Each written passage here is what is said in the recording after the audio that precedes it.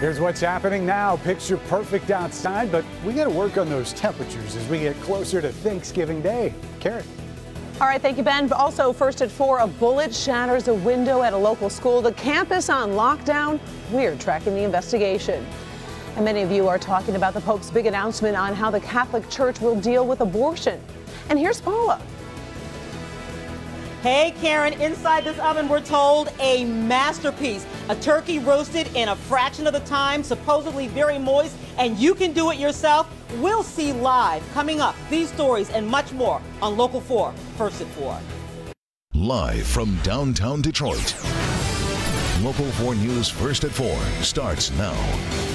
Good afternoon, everybody. I'm Karen Drew. First at 4, there is a disturbing mystery today at a school over in Ypsilanti where a bullet shattered a window. It happened this morning at Forest School on Ecorse Road.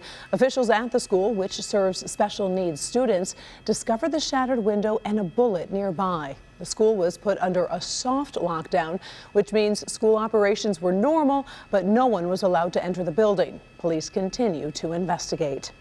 Local 4 has confirmed the Detroit Pistons will be moving back downtown. That announcement will come tomorrow. A news conference has just been announced and will be held tomorrow at 3 p.m. The Pistons will share the new Little Caesars Arena with the Red Wings in downtown Detroit. Our Bernie Smilovitz is gathering some more information on this story, and we'll have a live update on Local 4 News at 5 o'clock.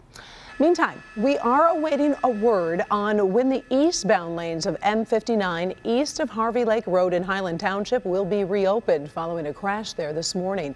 There's no word on the condition of the driver, whose vehicle veered off the road and hit a pole supporting power lines. No other vehicles were reported involved.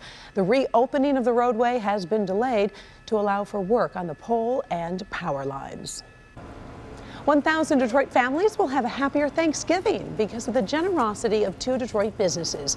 The Adamo Group and IPR Great Lakes gave away turkeys this morning at the IPR offices over on Michigan Avenue near Clark Street in Detroit.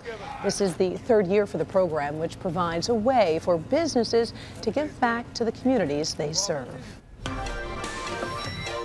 Time now for our first look at the forecast. You know, it's cold out there, Ben, and that wind just makes it even worse. But the sunshine, Karen. That's true. I love your optimism there. It looks so nice out there, but yeah, it doesn't feel as good as it did last week. I mean, we were setting records, staying on the other side of normal. In fact, most of November we've been above average, but now we're on the other side of that number. 37 in Ann Arbor, Metro's at 38. That wind is noticeable, so you take that 10 to 15 mile an hour wind with temperatures in the upper 30s, and it's feeling like it's below freezing in a lot of spots this afternoon. Here's how tonight looks. We'll keep the skies clear, and that's going to allow these temperatures to drop pretty quickly. Question is, will we see some teens by sunrise tomorrow? We'll look at that and your forecast for Thanksgiving, all coming up in a few minutes. Karen? Thank you, Ben. Federal agents have joined the search for a cop killer in San Antonio, Texas. The officer was shot just outside of police headquarters on Sunday. Devin Skillian is in the newsroom right now with the latest on the case, including new video of the man the police are looking for. Devin. Exactly right, Karen. Police in San Antonio are not required to patrol in pairs, but today they are being encouraged to do that after a 50-year-old detective was shot and killed while on duty just before noon yesterday. 4 hours before that shooting, a man walked into the nearby San Antonio Police Headquarters, told a clerk he had a question, but left before getting an answer. Investigators believe that man returned and killed the officer, firing twice through the passenger side window. Investigators say the man was the man who was killed was a sex crimes detective, but they did not believe that that's the reason why he was shot and killed. I think the uniform was the target, and anyone who happened along, first person who happened along was the person that he targeted. Now, there were 3 other shootings of police officers this past weekend. An officer in suburban Kansas City critically wounded by a man who pulled alongside his car and opened fire. The suspect in that later died in a shootout with police officers. Police in St. Louis also killed a man suspected of wounding an officer in a drive-by shooting.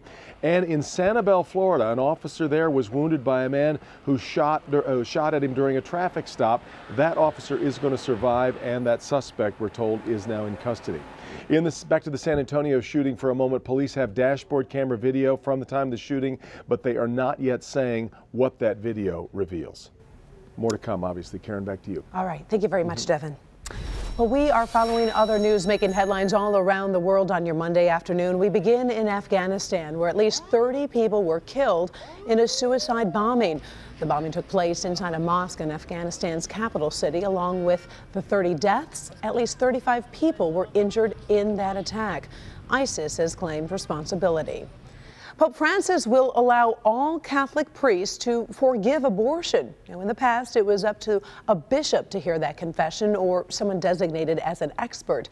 The change in policy revealed today in a letter to clergy. In that letter, the Pope says abortion is considered a grave sin, but the move is seen as part of his effort to create a more merciful church.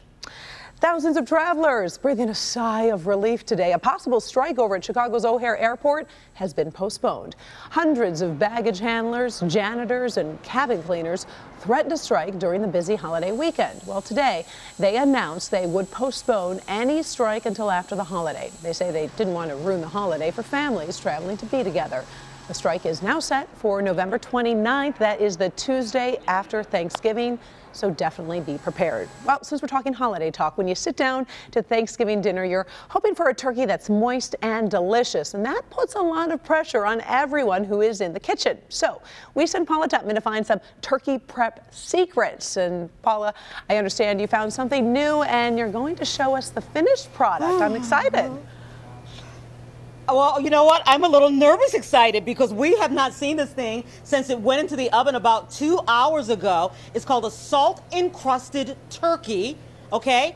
This turkey should have taken 3 hours to roast. It only took 2 once we gathered up all of our materials. Then it really only took about 15 or 20 minutes to prep. Oven set at 400 degrees. We have not seen it. You will see it first. It's go time at Vincent Joe's Gourmet Market in Shelby Township. Vincenzo Vitale and his wife love, respect, and honor food and the traditions surrounding it. All these franchise, they got step aside. Vincent Joe's executive chef, Chef Angelo, says preparing a turkey doesn't have to be hard, it doesn't have to be stressful, and the final product doesn't have to be dry. A work of art to both the eye and the taste buds is as simple as learning to prepare a salt-encrusted casing. First, the shopping.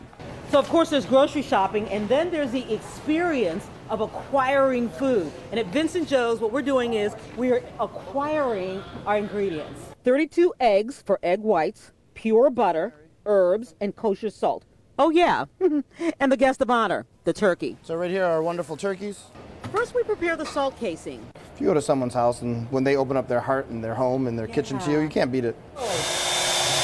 And once they turn bright white, we're going to add our salt to it. We're looking for the texture of wet sand. Then we prepare the turkey with herbs, thyme, rosemary, and sage beneath the skin.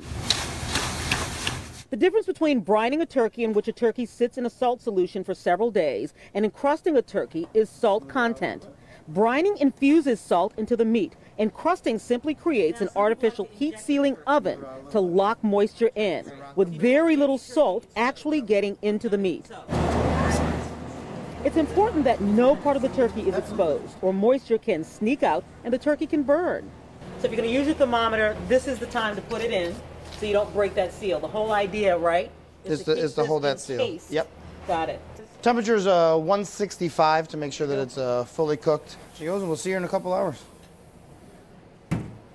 Okay, so you guys are going to see it. We're going to open up the oven. Like I said, this size turkey usually takes 3 hours to cook. Chef Angelo says this only took 2 hours to cook. Okay, so this is the salt. Okay, slice it up. Let's see what happens. So he breaks the crust. So that's the salt encrusting. Is that hot? Can I help you with that now? That's hot. So you can put it back in if you want it to brown. Oh, that's hot. If you want it to brown a little bit more.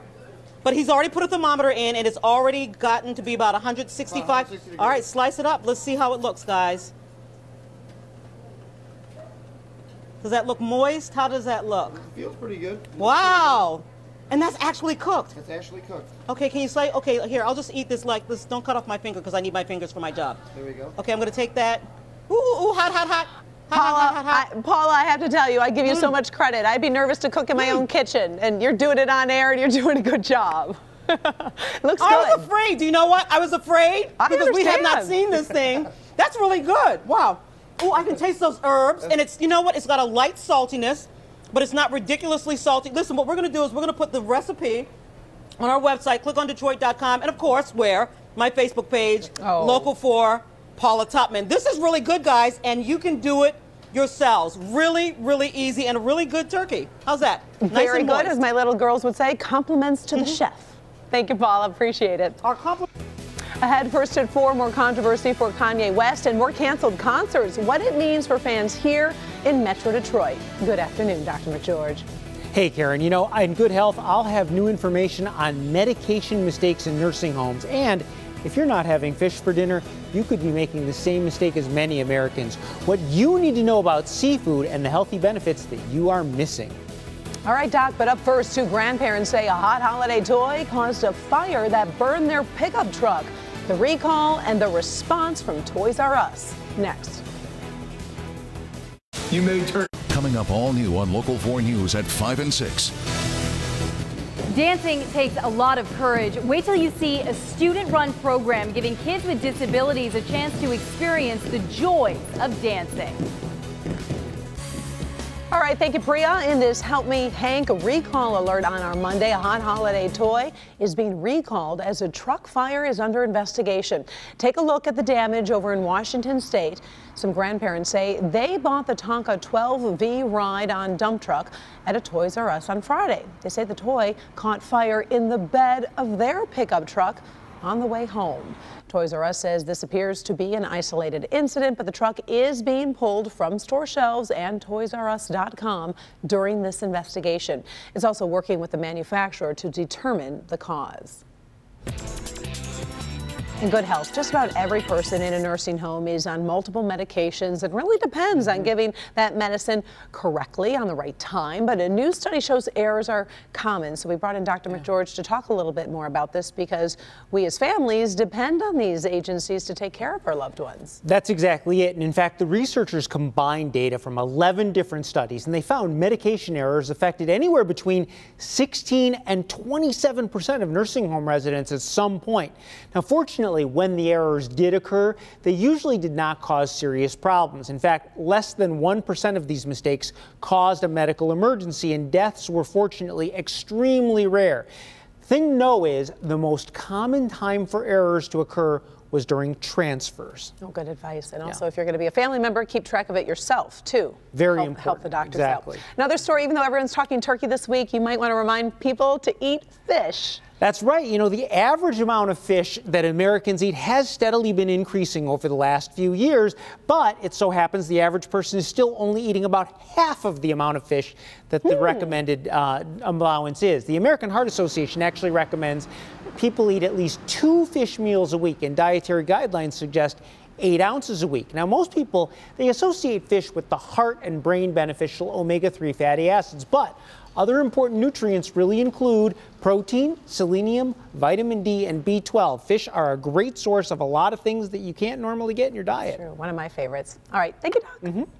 Well, the winter storm that brushed past Metro Detroit this weekend is now parked over the East Coast. High winds and cold air blowing over Lake Ontario, creating a heavy lake effect snow. Now, they're expecting 1 to 3 feet of snow to fall through tomorrow. So I guess we are lucky to see perhaps a few flurries this weekend. You're smiling big here, Ben. Oh, Buffalo.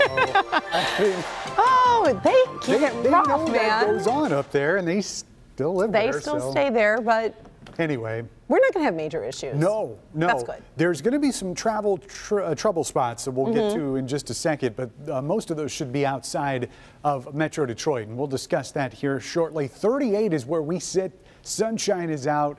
Yeah, the temperature's really not working in our favor, but I guess paybacks are something compared to where we've been for most of the month. 38 here, not much different really across lower Michigan. Upper 20s here in the UP, and on the other side of the lake, very similar conditions too. We're sandwiched between 2 systems. All of that lake effect snow there in upstate New York, and you can see this system starting to get its act together here in the Central Plains. That's what's going to cause some problems, mainly for places like Minneapolis and Chicago when we get into our big travel day on Wednesday. In fact, Tuesday night going into Wednesday morning, they're going to see snow snow in the Twin Cities. That's going to be generally rain across the Chicagoland area on Wednesday, and that's about when the precipitation is going to start getting to us. It looks like a little finger of moisture is going to kind of work its way in on Wednesday. That's going to start out as a mix in the afternoon, but as that low gets closer to us, even though this is overnight going into midnight on early Thursday on Thanksgiving Day, temperatures actually getting warmer, so we expect that to become all rain as we get through the overnight hours. Right now, it looks like that moisture will be out of here by the time we wake up on Thanksgiving morning. So green light for the parade, should be dry. Probably not going to get a whole lot in the way of sunshine in here, but hey, at least we won't be dodging snowflakes or raindrops out on Woodward on Thursday. 25 tonight for the low temperature in Detroit. Even chillier down in Romulus at the airport, where we'll drop down to 22. In fact, most locations are going to be in the low 20s for lows tonight. Adrian at 21, Blissfield, you're going to be at 22, and it's pretty much 21, 22 across the west zone. Wouldn't be surprised a couple of these spots, especially out in Ann Arbor, you may drop down into the 19, 18 degree range by tomorrow morning. And our north zone, it's low 20s by the time we wake up tomorrow as well. Now, our forecast going into tomorrow shows that we will have sunshine during the day, pretty much similar to what we had today, with those highs stopping short of 40 degrees.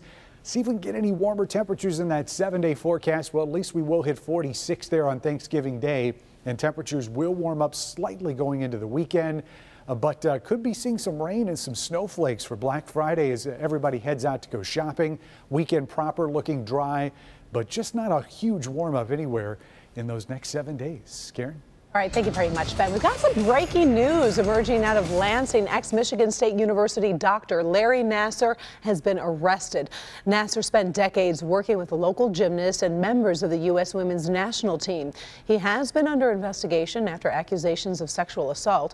Attorney General Bill Schuette and Michigan State University Police Chief James Dunlap will update the investigation into those sexual assault allegations tomorrow at 1 p.m. Of course, we will cover that and let you know what is said. Coming up, it's one of the biggest stories on clickondetroit.com. Kanye West leaving thousands of fans in the lurch. We've got that story and more coming up next. Breaking news from Japan. That is where a tsunami warning has been issued after a magnitude 7.3 earthquake. Residents have been urged to flee the Fukushima coast. We are now monitoring the situation, and of course, we'll keep you posted. Also, check out this dramatic video from Los Angeles. 4 people being rescued from a raging river. They were stranded on an island when heavy rains caused a nearby river to flood. More than 100 firefighters responded as they used ropes and a lifeboat to bring them to safety. The 4 people were taken to the hospital for minor injuries. They are expected to be okay. Well, now to the top trending story of the day, and we're talking about Kanye West. He's causing more controversy and canceling concerts. The rapper has now scrubbed the rest of his St. Pablo tour, including his date at the Palace on December 22nd. West has spent the past week ranting about politics, the media, Beyonce, and Jay-Z. Then he abruptly canceled a show in LA last night, and now the rest of the tour. So if you do have tickets, don't worry, you will be receiving a refund over from the Palace. Well, still ahead, we are talking about best dressed dolls in Metro Detroit. That's next. They're the most popular toys this holiday season. Now help me hang, putting them to the ultimate toy test. Before you hit the mall or shop online for your little ones, see what the real experts have to say about this year's hottest toys. When they start seeing that it's interesting, they start finding that they get a wider variety. Students at our adopted school, Thurgood Marshall, giving you the inside scoop. Did you hear that? It burped. It burped. Help me hang. The results of the ultimate toy test tonight at 11. Well, finally, first at 4, every year volunteers from all over Metro Detroit dress thousands of dolls for the Old Newsboys Goodfellow Fund. Yep, and today those dolls were judged to decide which is the best in show. The top 10 list included dolls dressed as Simone Biles and Princess Leia from Star Wars. But at the end of the day, both of those fell second place to this cowgirl doll, which was named Best in Show. She's cute. I love the clothes. Yeehaw! Giddy up. The dolls will now be put on display in the lobby of Comerica's market headquarters on West Lafayette until November 30th, and that's when they'll be shipped out to young girls across Metro Detroit as Christmas presents. Such a creative program, making lots of girls happy. That's really cool. They went all out for them. They know how to do it. Well, thank you so much for spending part of your afternoon with us for First at 4. We will be back in a half hour with Local 4 News at 5. Inside Edition is next.